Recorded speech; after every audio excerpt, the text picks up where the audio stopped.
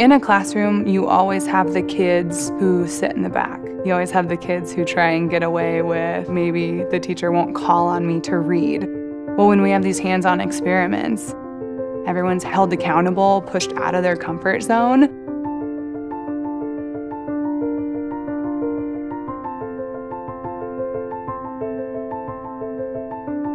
When you're trying to prepare them for what's coming down the pipe, it definitely involves a lot of technology in their future, and that's just the one piece that we really don't have access to in public schools. My desktop computer is over 10 years old. Some of the textbooks that we have in the building are from before the turn of the last century. Lack of funding is usually the reason why we don't get to do a lot of things we want to do. We are a school district with very limited resources. I am very grateful for the NEA Foundation. Not only dollars and grant opportunities, but also expertise. To be able to do that is especially important in a school district like ours. STEM stands for Science, Technology, Engineering, and Mathematics. It's a push for us to purposefully include more opportunities for students to introduce technology and engineering practices into their education so that they're ready for the next step. Teachers don't always have time to collaborate cross-content.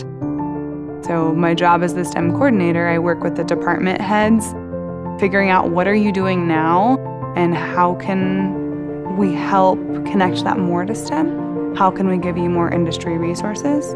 And how can we push kids from a regular science class into a career as a scientist?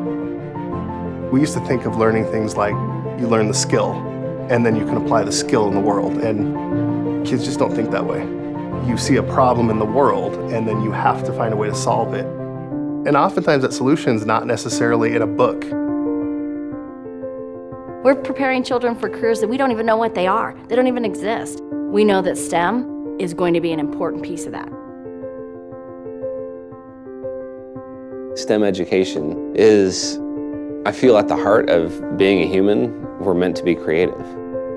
All of us want to make sense of the world, and we want to bring our dream into reality. Our teachers are our greatest resource. That classroom teacher is the only person who can actually do the job of meeting the needs of those children in that classroom. And an investment in teachers is the most important investment we can make. I've had many, many opportunities to see the power of what education can do for children. There is no more important work we can do than be in education. I ask the kids to work to become something more than they are today, and teachers need to do the same thing. The kids are changing. I need to be changing too. When I grow up, I'm thinking about being a doctor. I want to be a pediatrician. I want to be a nurse when I grow up like my mom. I want to be an airline pilot.